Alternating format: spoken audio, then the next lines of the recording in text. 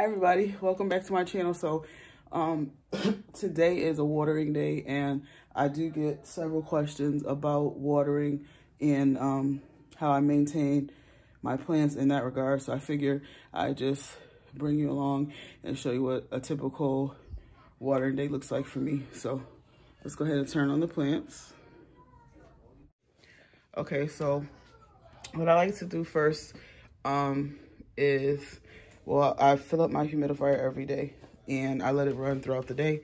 And then I like to do a sweep through of the plants and see who needs water. Now, this whole group right here, minus the Gloriosa, these are thirsty plants. So I pretty much know whatever I'm going to water, I'm going to water them. This one has gone, you can see, has gone too dry. You can see the leaves start to curl and wrinkle. So this is a sign that you need water. This is a fern. They're very thirsty, so they like to stay wet. And I'm surprised I actually let this one get this dry. And you can tell when you pick it up too, it's like featherweight, like you know it needs water. So I do that. I was filming a video yesterday, which will be up soon, of a houseplant tour. And so I was checking over everything. And some of my plants that don't get watered regularly, they were dry. So I knew it was time to do a thorough watering. I do have this. It is a moisture meter as well as a light meter. It comes with, this is my little plant gadget drawer. It comes with this and it shows you a lot of plants, but not all, of course, what their moisture number should be in their lighting thing. To be perfectly honest, I use this sometimes mainly for like my bigger plants like this one. For the smaller plants, like I said, I know the ones that are thirsty, and then I know which ones need more or less water. So just to show you how this works, let's see if this plant is even on there. So begonias should have a moisture of 7. So this is a begonia whitey eye. Right here, you're gonna look at this meter, make sure it's turned to moisture. Then you just wanna take it like this and stick it in the plant. You want it to be near the roots to get your accurate reading. We're gonna look at that, and that says it's actually at a 9. So we know that this plant does not need any water. So that's pretty much how that works. Like I said, I use it like when I remember and on bigger plants, or also plants that I feel like I'm watering a lot. Like they seem dry even if they're not, type of thing. So I like to make sure. Other than that, take your finger, you stick it in 1 inch. That's to for your knuckle. Then you want to pull it out. And usually if you could just dust it off like that, it's dry. But we saw what the moisture we just read on this one. So I'm going to leave this one be. This one is in peat moss as well, so it's a little bit different. But that's basically how you check the plants to see if they need water. A lot of plants like this one will show you signs of being thirsty. Let's see. There was another one over here that needed water also. This one here, you can see kind of like a droopiness compared to these that are sticking straight out. That's another sign of water. Again, you can use your moisture meter. Just take your finger, stick it down in there, and you can see that came out almost clean. This plant is dry and it needs water. So you want to just give your plants a once over. Once you get used to them, you know when they need water and when you can leave them alone. This guy right here is looking a little droopy, and I can even just look in the soil there and tell that it's dry. So I'll give this one a little bit of water. And yeah, that's basically the signs you want to look for. Plants like this, this is my philodendron micans. It will droop when it needs water, and so you'll be able to tell the difference between a droopy plant and a happy plant. So don't worry yourself about that. Your plants will tell you, they'll tell you what they need. So I'm gonna go ahead and get the humidifier filled up, and then I'm gonna get my watering can, and I'm gonna come back and I'm gonna show you as far as the amount of how much water I put in various plants. All right, so my phone died. I had to switch to my husband's I hope the resolution isn't too different. But I was saying, I use filtered water. I have a Brita filter attachment for the faucet, and that's what I use. So I put this on, and I make sure it's on the highest mist, which is 3. And then if these need to be adjusted, which they look fine, make sure I have one kind of blowing towards each direction that I need. Now, the next thing I do, have it sitting over here on my kid's shelf. This is, it used to have like pancake mix in it to make funnel cakes or something. So this has filtered water in as well. This one, I'm gonna water until it leaks through like that. And that's okay because it falls down into that plant underneath there. I'm gonna give this one a little extra because I let it get really dry. So there's that. And then I come over here. Since these are ones that I water every couple days, I just give them a light little pour like that because I know that I'm gonna be coming back around, you know, in the next couple of days to give it more anyway. So I'll do that like that. Give this one a little, this is hard to do holding the camera. Give that one a little bit, and that's pretty much it. I'm gonna give this guy a little like that. This isn't a cash pot, so any fallout will be in the bottom of that. I'm okay with that because these are begonias and calatheas. They are thirsty plants. So now I'm gonna bring you over here to my shelf. Now this little section here has more marantas and calatheas. So they're thirsty plants. So I'm gonna come right here and I'm just gonna give it just a little like that. And once again, this is how I water the ones that I know I'm gonna be watering again in a couple days because they just require that level of moisture. Excuse my son in the background. So these would be watered differently from how I would water some of my other ones. So I'm gonna go ahead and get in there. I'm trying to get you a good angle. Like that. And then I have another one this picture is yummy. Back here. The picture is yummy.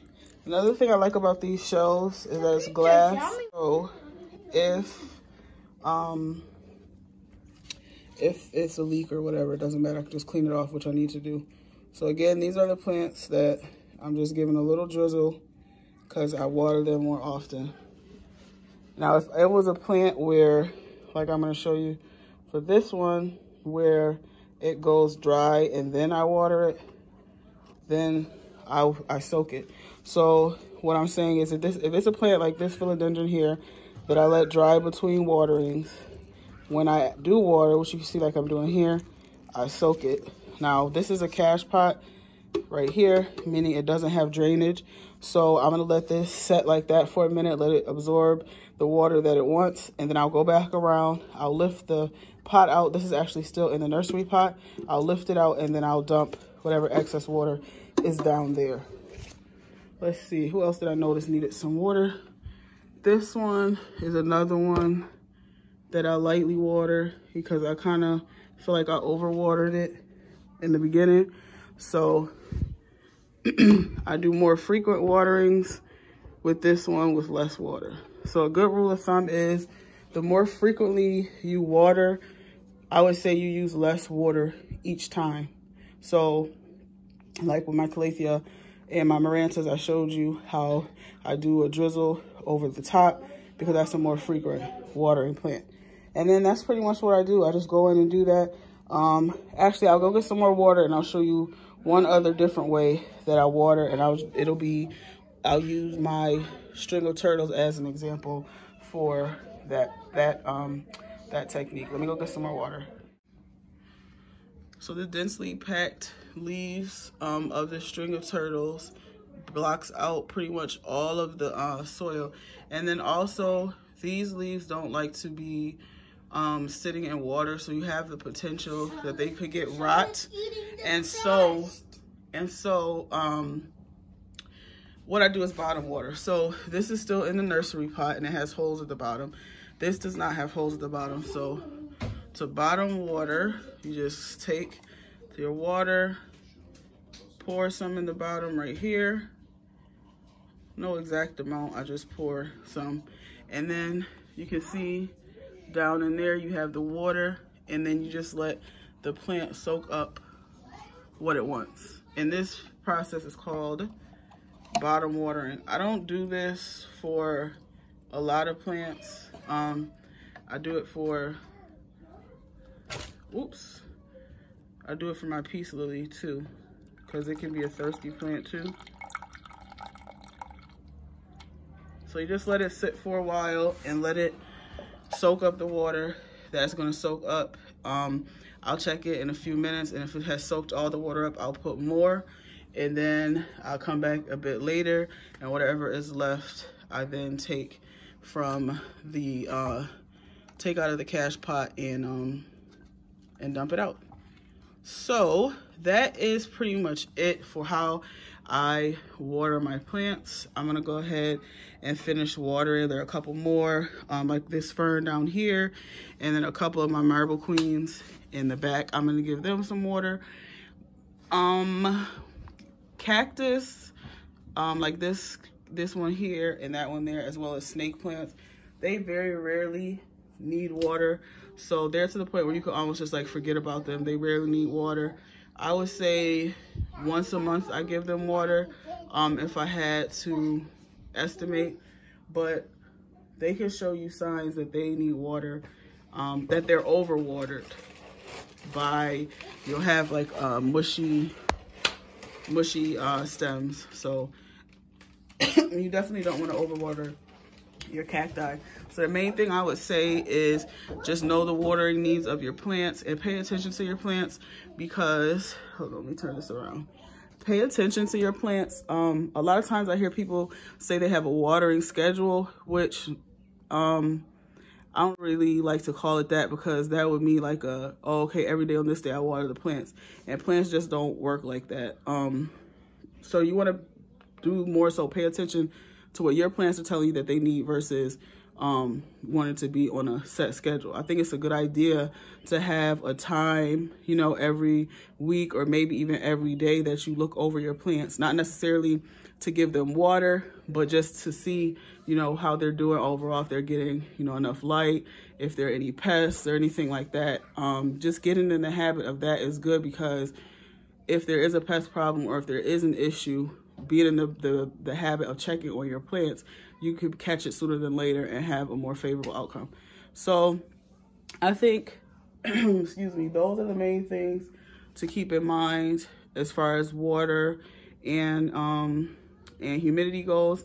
And also bear in mind the, what am I trying to say? The temperature of your house, the conditions in your house are going to affect your plants differently than what happens in mine. So as in all of these videos, I'm showing you what I do for my plants, and you can see, you know, the condition and the health of my plants based on what I do to them. But it also factors in the conditions in my home.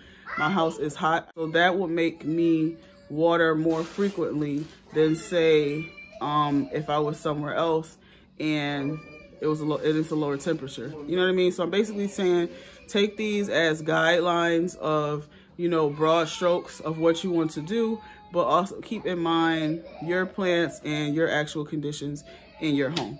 So thanks for watching, guys. Let me know in the comments what type of things you do to maintain the health of your plants in terms of watering and humidity. Another thing that I do, okay, let me wrap it up because the kids are getting restless. Another thing that I do is mist.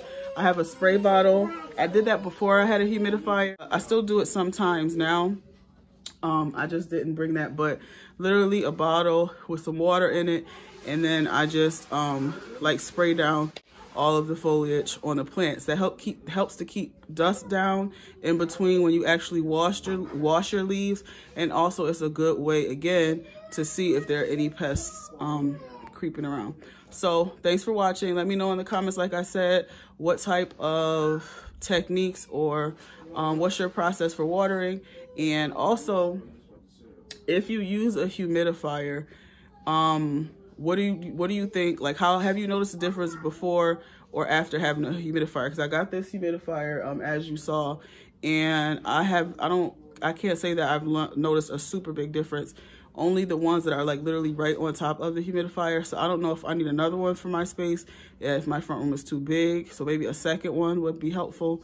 But anyhow, that's it for watering. Like I said, I wanted to show because I do get questions about it. I think a lot of times people just overthink watering their plants. In the beginning, the main thing that killed a lot of my plants was too much water. I was like watering some plants every day, which is ridiculous now that I look back and I know what I know now. But all right, see you next time. Bye.